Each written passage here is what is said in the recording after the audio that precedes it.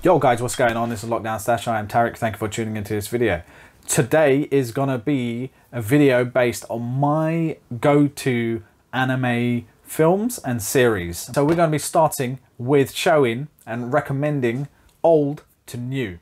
So I'm gonna go through films and I'm gonna show you some series as well. Things that I think that are really good, things that mean a lot to me, and I would say definitely that you guys should check out. So without further ado, let's get to it. Right, so we're going to start off with, I think it has got to be my favorite anime of all time, Fist of the North Star. Now, as you can see, I still got this video. I still got this VHS. This is one of the first animes I had ever seen. We were introduced to this at a time, I would say 1992, this was actually released to us. It's from 1986, but when it came down to the West, especially the UK, I found it in the local, well I should say my brother found it in the local video shop, and it would be, you know, what is this? It's an 18 certificate. Like, it's a cartoon. But, you know, with animation in itself, there's a difference between animation and cartoon.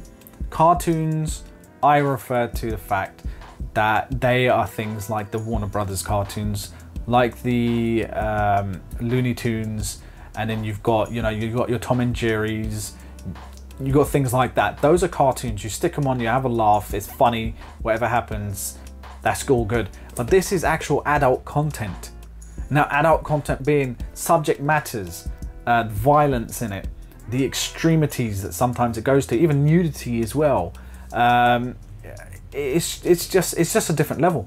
So you can imagine being a kid and seeing something like this is like, what did I just watch? Where it actually says an epic assault on the senses. It actually says that on the bottom there, and it literally was an epic assault on my senses. Yes, as a kid. An epic assault on my senses. When I was 8 years old, man, I saw this film. But it's brilliant. You know, the film itself, they've done such a good job because it's actually from a manga and a series. Now the series dives deeper into the lore, into the different characters that are in this post-apocalyptic world, which is very reminiscent of Mad Max. Now, if you're thinking how, you'll see by the costume design, you'll see by some of the nomads that are out there. It is very, very Mad Max, but they took it up a notch and they gave it the fantasy feel. It is gorgeous. The music, the charisma, the martial arts aspect, the revenge aspect, it just keeps on giving. Fist of the North Star keeps on giving. And I'm happy to literally say that this here is one of the greatest things that I actually own. And even to a point where it actually still has the stickers and the labels for you to actually apply onto the VHS itself. They're still intact. So that's Fist of the North Star for you. So next we have Vampire Hunter D.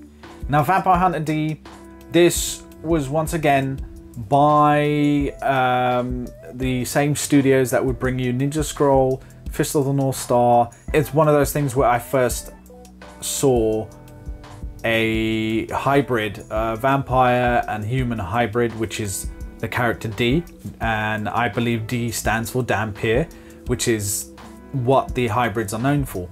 Now directed Toru Ashida. This very gothic, very eerie. The character D, as soon as you see him, you're like, okay, I want to know more about this guy. The manga as well, the art in the manga is so gorgeous. I think there's a new hardback of the manga coming out, like a volume 1. They're re-releasing it. It's coming out in August, I believe.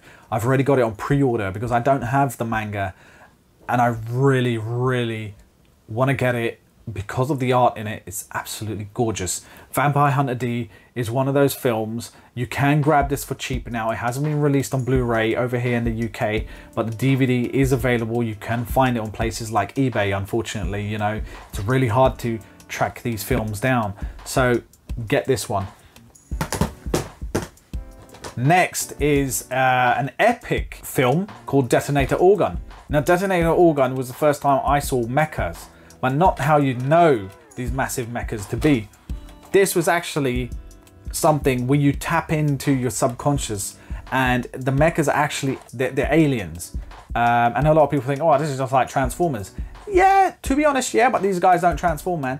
These guys, they're scary. 2.5 hours of anime action. It dives deep into the subconscious, into the dreaming mind, into people who are very imaginative. And Orgun is a protector who crash lands over here, and there's an invasion coming to Earth. And Orgun decides that there's, you know, there's a connection between the main character and Orgun. Very serious anime. Very serious anime. There's no jokes to be had in this. And one of the most overlooked animes, in my opinion. 2.5 hours. First time I saw this, I think I was about 12 years old. Get hold of it. Once again, it's one of those films that you can get from eBay. I don't know how much it would be. I imagine it wouldn't be that much, but check out Detonator Orgun. Once again, it's around that same era of the previous two films. Ninja Scroll. Now, Ninja Scroll, you mention Ninja Scroll to anyone of the generation when anime first came to the UK, to the West, people know about Ninja Scroll. You know about Ninja Scroll, you know about Akira, which I'll get to. You know about Vampire Hunter D, you know about Fist of the North Star. It goes without saying. Ninja Scroll, it's about a vagabond, you should say, traveling a Ronin, does things for money, Jubei Kibagami, and he's out here minding his own business, and he gets caught up in the devils of Kimon. So yeah, basically when a small village succumbs to a terrible plague, teams of ninjas are sent to investigate and realize that all is not as it seems. Ambushed, they are wiped out by a fearsome man monster with incredible powers, leaving only one alive, Kagero, a beautiful female ninja whose touch can bring instant death. Jubei saves us from a fate worse than death and unwittingly becomes drawn into the web of treachery. He is soon faced with the greatest challenge, an enemy for whom death holds no fear, with the power to destroy Jubei's world. And there's love, there's emotion, there's the sad bitterness, the how women were used in this era, in this world of ninja. Brilliant fight scenes, amazing characters, and this one is available on Blu-ray, so you can track this down, and I'd say definitely track it down, guys.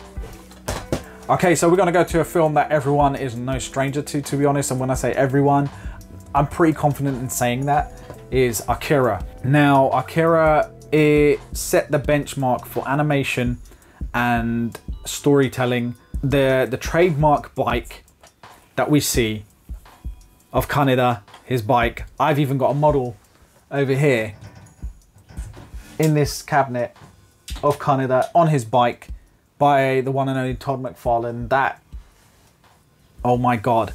It is, you know, Katsushiro Otomo is a genius. The manga is brilliant. This film sets the benchmark of animation. It still contains some of the best animation you will see to this day. And I have to say that being released in 1987, it's hard to believe that this film is that old when you watch it. Brilliant, brilliant. I'm not going to go too far into the story elements, but it's got a lot to do with experimentation, got a lot to do with conspiracies, it's got a lot to do with telekinesis. You have to watch it, man. Akira. So now we're going to go to Ghost in the Shell. Now, Ghost in the Shell it's got to do with artificial intelligence in a shell, in a body, robotic body, cybernetic body. It's got a lot to do with hacking. It's got a lot to do with viruses. And so Major Kusanagi is a part of a elite team, I should say, that work not for the government, but they're like hired, they're like an independent squad, but the government relies on them. because they're the only ones who can deal with cyber terrorism. Features some amazing scenes in this, and not to mention part 2.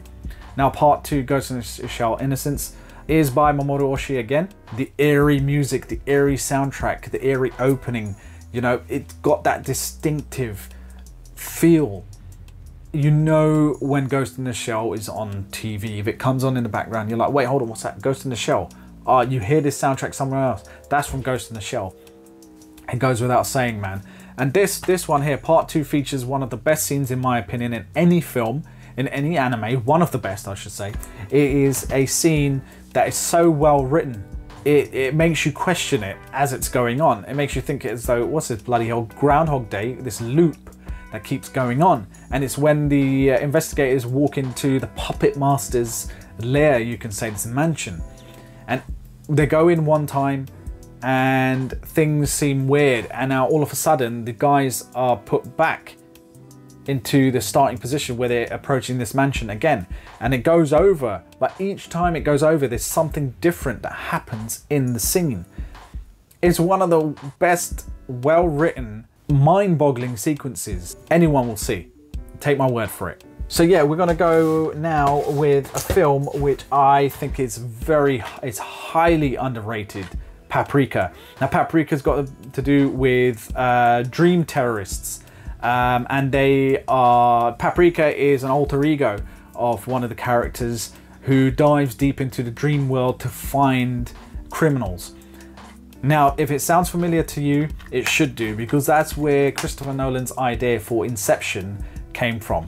And I think it's a real crying shame when material comes out, you know, a film like Inception comes out, everyone thinks, oh my God, it's absolutely brilliant. Now, I'm not taking anything away from Christopher Nolan. I'm just saying that you need to, you know, respect the source material, and you need to pay tribute to it. And that didn't happen. So if you're out there and you think Inception is a brilliant made film, which it is, I'm not saying it isn't, but check out the source material, because this is nuts. Check it out, Paprika. So we're gonna go to a couple of short films, which leads onto a feature film by the same filmmaker, Makoto Shinkai. Makoto Shinkai, known for his, how shall I explain it, excruciatingly detailed animation. I've read that it takes somewhere between 5 to 6 years, maybe even 10 years to make one film of his. Now, might be a bit of exaggeration on the 10-year thing, but I've heard that it actually really does take that long for this guy and his team, because he doesn't have a big team. I think it's about 10 people, and he delivers these animes, these beautiful masterpieces, and they don't even need to be that long. Now, this here is the Shinkai collection. This is when I was first introduced to Makoto Shinkai's work. Contains something called Voices of a Distant Star and The Place Promised in Our Early Days. So each film makes up 60 minutes. So altogether you've got 2 hours worth of films there. And then you've got the extras, which are 115 minutes, so just under 2 hours. I'll tell you about Voices of a Distant Star. Now, Voices of a Distant Star is about, I should say, about a girl and a boy. They're both graduated from school, but they're going on to now further education. They're looking at their careers. One's going to be this pilot, but out of space, and the girl is on Earth doing her thing. And now, being drawn to each other, and now all of a sudden their paths take, you know, they take different paths. So they're communicating by text message. But how long it takes for the text message to get from Earth to space and from space to Earth is anywhere between 1 to 2 years. There's no other way of communicating. Nothing like that. There's wars going on in space with the guys fighting, and then the girl's on Earth. She does want to move on, and she's still thinking about this guy. It's absolutely beautiful when you watch it. It really draws you in. It really pulls those heartstrings, man. So if you can get hold of the Shinkai collection, unfortunately it is extremely hard to get hold of this. You probably find it on eBay once again at ridiculous prices. It hasn't, to my knowledge, been released on Blu-ray, but what you can get hold of Makoto Shinkai's work is an extraordinary love story called Your Name, Call Me By Your Name. It goes by different titles, but that's Your Name. I got this one on Blu-ray. This once again is about parallel universes, and girl and a boy, they connect. They feel as though they have been in this place before. They have met each other. It's something there that, you know, destinies entwined, love, the calling for love. And it calls for both parties to search for one another, but they're actually in parallel universes, which is heartbreaking, beautiful at the same time. And it makes you think that Makoto Shinkai has maybe, you know, with his films, he's definitely someone who's encountered a heartbreak maybe one too many times or just once, and it shows in his work. But it's such moving material, which is no other way to put it, and it's beautiful, man.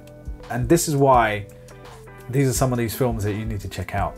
So now we're gonna go to series. Now, one of my favorite series of all time is definitely Full Metal Alchemist. Now, Full Metal Alchemist, there's some people who have slept on this who haven't even checked it out. It's got to do with alchemy, it's got to do with magic, it's got to do with investigation. It's about two brothers, Ed and Alric.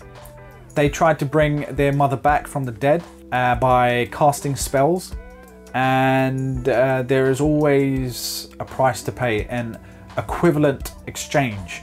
Now, to bring their mother back, unfortunately,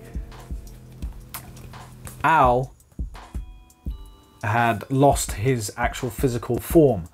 Now, the only way Ed could save him is by armor to bring him back to life, but it didn't work. So only his soul is in that suit of armor.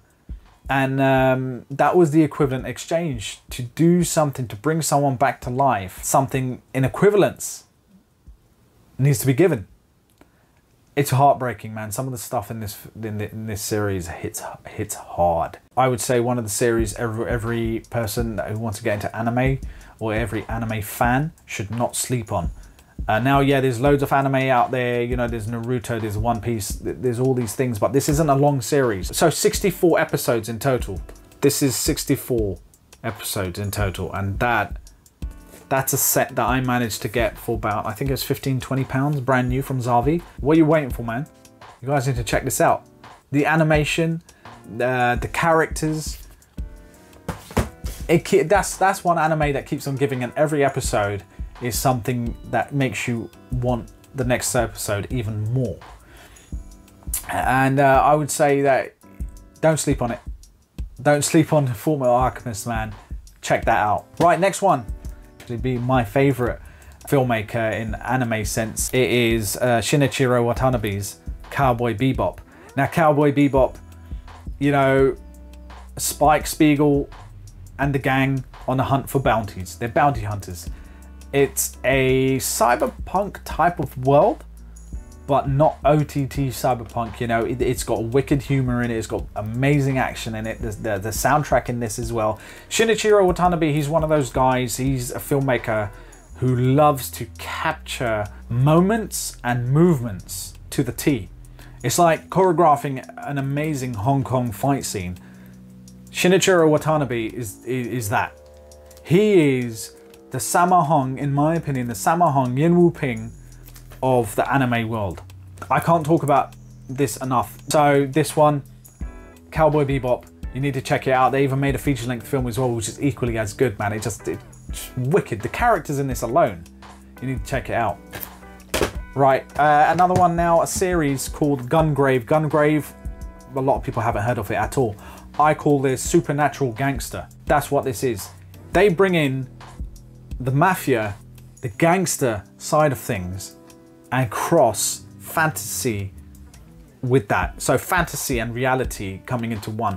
And yeah, you think to yourself, yeah, but you know, anime films do that now. No. This is an actual gangster anime series, and it's about 26 or 27 episodes in this, and they even made video games. I can't say a lot because it does spoil it, but it shows you how two friends become mortal enemies because they took different routes in life, They, you know, one betrays the other, and then the one is brought back from the dead, vengeful spirit, I should say, but by a scientist who was responsible for developing weapons for the mafia.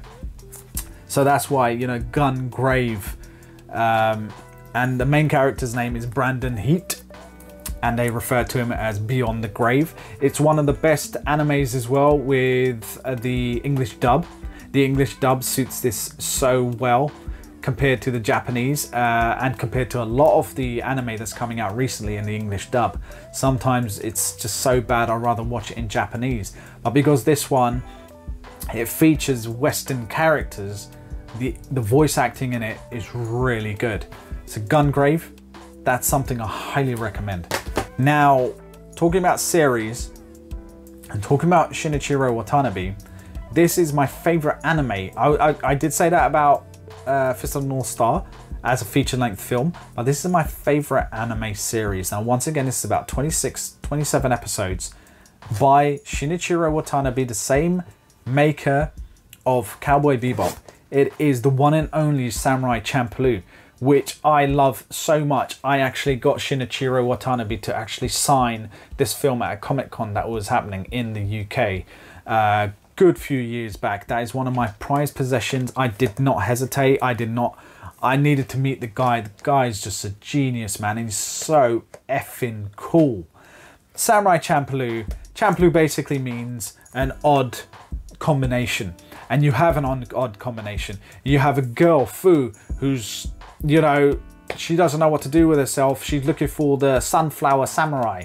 She comes across a Jin, who's a traditional samurai, very disciplined. And then you have Mugen, who is literally infinity. Mugen means infinity, so infinity in his character, in his movements, in how unorthodox and all over the place he is when it comes down to fighting. The fight scenes in this alone is something to go and watch this anime for. It is on Netflix at the moment, so I don't know what you guys are actually waiting for. If you haven't seen Samurai Champloo, you need to go check this out. These are some of the, I would say, I would pick this, I'm sorry to say, over a lot of the anime that is coming out nowadays. There isn't a lot of anime that comes out that is less than 30 episodes. You know, they go on to hundreds, even what, thousands now? And I ain't got time for that, to be honest. I know it's really good. People are dedicated to anime.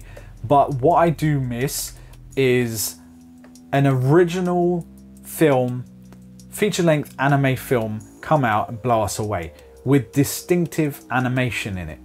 Nowadays, all the animation, it looks the same. Netflix's animes, I'm sorry to say, they're giving us anime, but they all look so lazy in comparison to what these films did years ago and these series did years ago. And now going back to Samurai Champloo, it features, I gotta say, the greatest soundtrack in any anime. Trip hop combined with jazz. It's mad. It's samurai martial arts cross hip hop. And New Jabez, God rest his soul, when I've heard these beats in this anime, I had to hunt down those soundtracks, and I can say that I'm so glad I got hold of those 4 soundtracks that make up this whole series. You need to check it out, man. You become so attached to these characters. My favorite character in it is Mugen by far. Some people say that's unfair, you can't have her as a favorite character because he's literally, everyone loves him, but man, he's just so friggin' good. So I'm gonna go to one other one that a lot of people don't know about, actually 2, is Karas.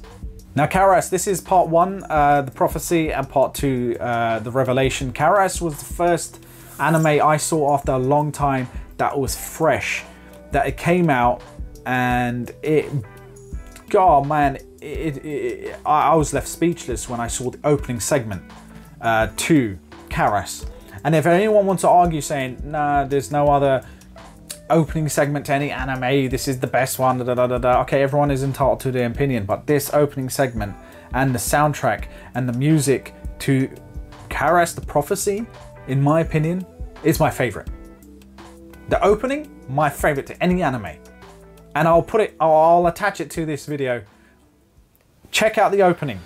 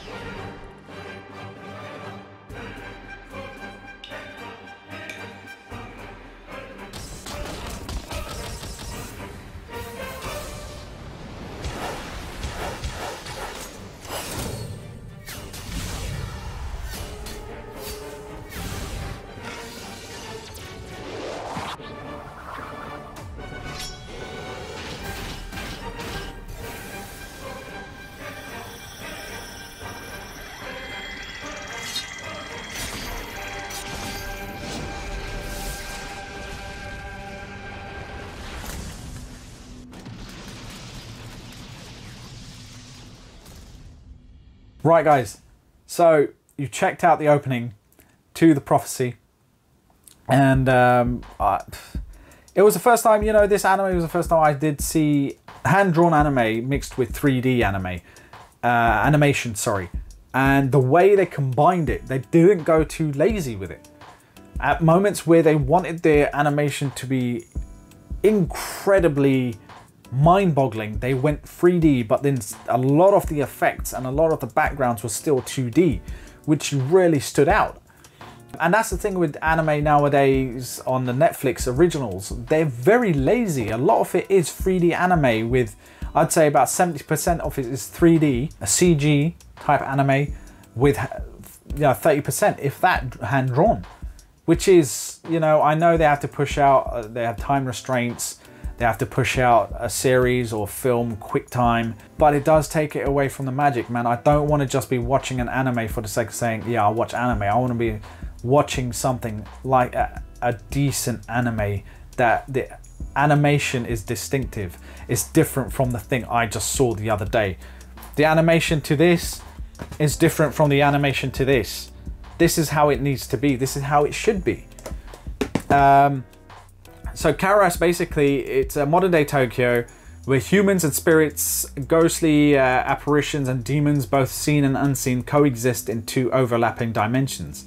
But it basically is maintained by a guardian known as the Karas, which translates to crow, a raven-like creature and its masters. But now the balance is under threat from a former Karas named Echo. Disgusted by human arrogance, Echo has turned his back on the ancient laws he helped uphold for so long and is determined to seize power and bring order to the city's streets. Now you got standing against Echo is a spiritual entity who represents the will of the people, accompanied by a newly risen Karas of her own. So it is nuts. I had to hunt down the soundtrack to this one as well. And when an anime does that, or film does that to me, it really is special. You might like some songs from a film, so yeah, it's alright, it's good. You get the soundtrack. Soundtrack is kind of, 2 out of 15 tracks. You're like, okay, well, why did I even spend money? I do not regret spending my money on the soundtracks for both this and Samurai Champloo. Now, okay, well, anyway, I've gone off a little bit, got a little too passionate. Going to talk about one more series, which is called Gaiva. Now, the bio-boosted armor. Now, Gaiva is something I was introduced. I saw Gaiva first on VHS. There were half-an-hour segments on tape. Now, that was expensive back then. To buy VHS, that was about 15-20 quid only for half an hour. And my local video shop only had part 1 and part 2. And bear in mind, that was literally a series. Now, I can't remember how many episodes. It's been quite a while since I actually saw this. Since I sat down and watched this. I think I need a refresher again.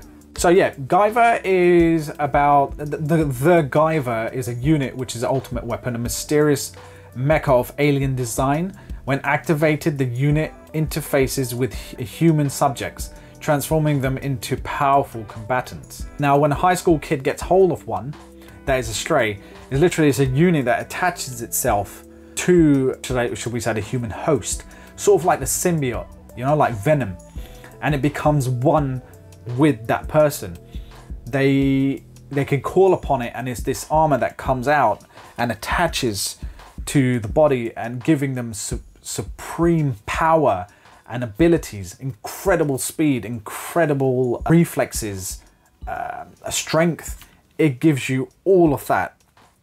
And I love this series so much. I even got myself the figure of Gaiva, which is right over here. When the West, they remade Gaiva they did a live action version of it. It was called, I remember when it first came out on VHS, it was called Mutronics. But then when we were watching it, we're like, oh, well, that's Gaiva. But then they brought out Gaiva, the Dark Hero. Now, the costumes were absolutely ridiculous because when the guys, your actors are dressed up as the Zoanoids, you saw the rubber, of the blades in their hands flapping around, and it looked ridiculous. But the martial arts in it was insane. When the Gaiva, the performer would come out and he'd be fighting these Zoanoids, I wanted to watch it just for that, how he took out these Zoanoids. And funny enough, Gaiva, the Dark Hero, I think the director's name was James Wong, and he was also behind a film called Drive with Mark Dacascos. And the fight scenes, how they're shot, is very similar because it's done by the same guy. But anyway, Guyver, if you don't know, now you know. So I know I went off a little bit from old to new because I went back to old, but I just had a look at the piles that were over here and I had to show you guys. But those are my recommendations, guys, for anime films and some of the series. You should be able to get a hold of them. Some of them have been released on Blu-ray. I know Ghost in the Shell, Samurai Champloo, but Samurai Champloo is available on Netflix if you guys have Netflix. Majority of, I don't know who doesn't have Netflix. Check it out. Akira Blu-ray, Ninja Scroll Blu-ray, Karas not Blu-ray at the moment in the West or even in the UK. Guyver, unfortunately, they haven't, which they really should.